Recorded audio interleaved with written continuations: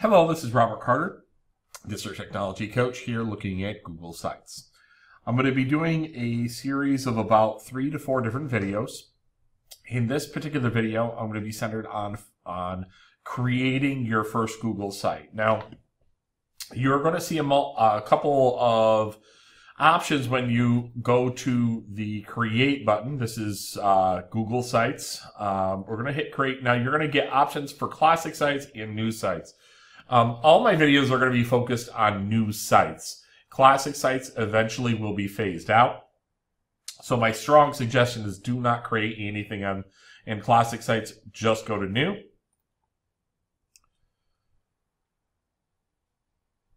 Now you get a standard template as soon as you load. You don't get the option to change anything until you actually load the site.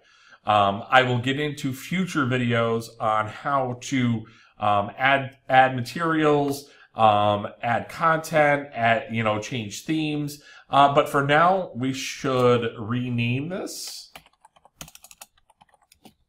so that we have something ready to go.